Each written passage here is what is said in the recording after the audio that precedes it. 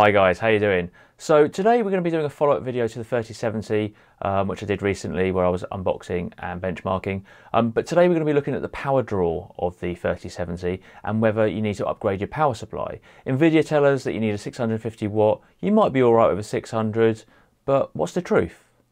Today we're going to find out.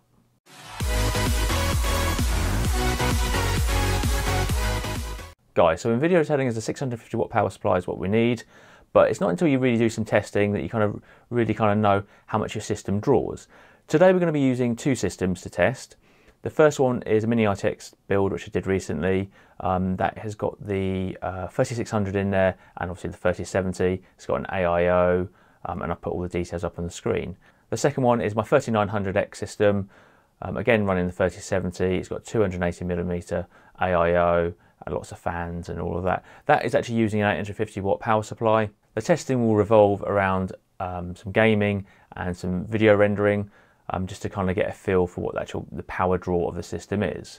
So if we have a quick look at a couple of websites, one is Newegg and the other is EVGA.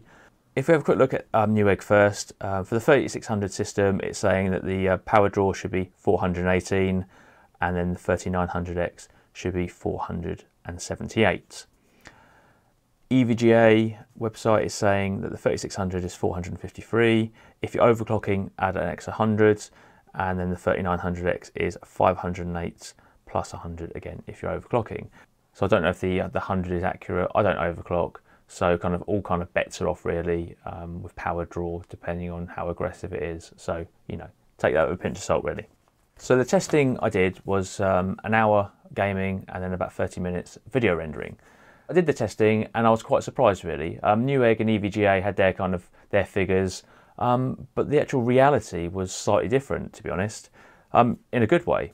Now on the 3600 system, when video rendering, the maximum power draw was 221.2 watts. I was quite surprised about the score there because I thought that with video rendering it was going to take a lot more power, but actually looking into it, the actual graphics card isn't used so much in video rendering.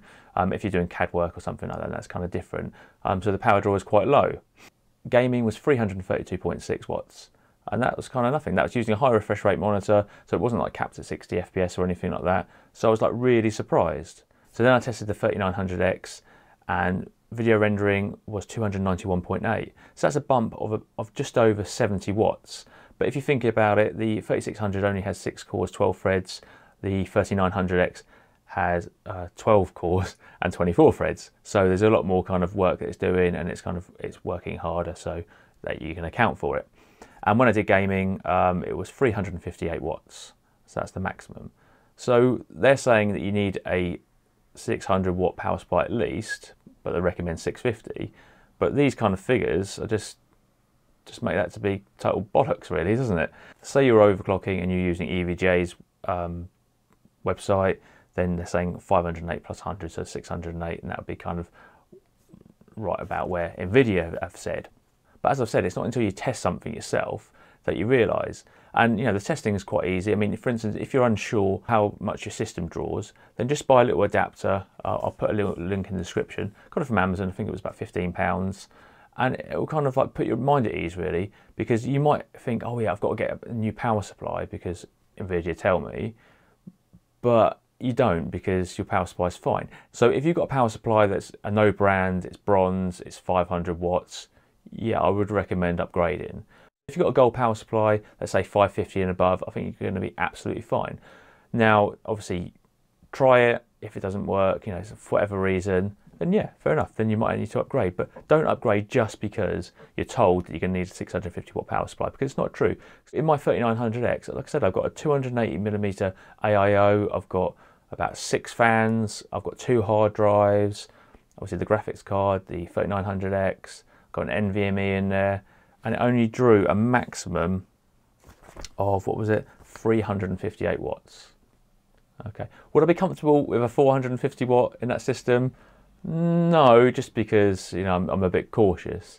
But if I had a 600 watt like I've got, then yeah, I wouldn't have a problem having the 3900X and the 3070. And to be honest, I think that's what I'm going to be doing. Guys, if you enjoyed the video, like and subscribe, and I'll see you in the next one.